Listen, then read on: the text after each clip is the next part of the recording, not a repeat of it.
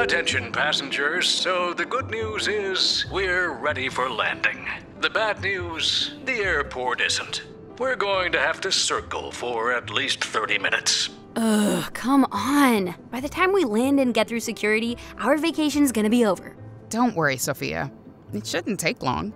This airport uses a biometric system for border entry. Oh, interesting.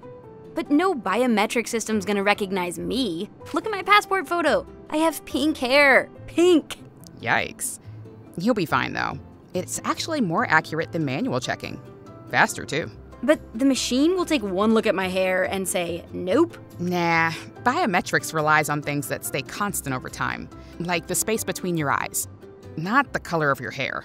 I mean, there can be an occasional error, a false negative or a false positive, but not very often. You're worried about getting a false negative, the system being fooled by a difference in how your face looks today compared to what's on file, and thinking you're not the same person. A false positive happens when the system thinks two different people's faces are the same and maybe lets an unauthorized person through.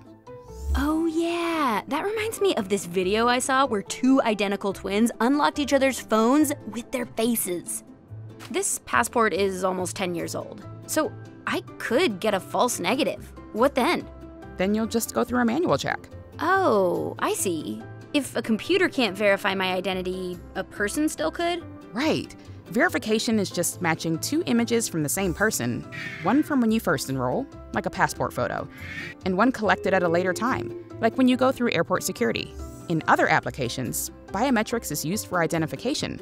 This is where a physical feature, like a fingerprint, is compared against a large database to identify who that person is. Just like detectives on TV. Yes! But remember, a detective's job is to collect lots of different kinds of evidence to avoid convicting someone based on a rare mistake. Biometrics is just one of the many tools they use to— Attention passengers, please prepare for landing. Anyway— Ooh, save that thought. I've got more questions for when we hit the beach.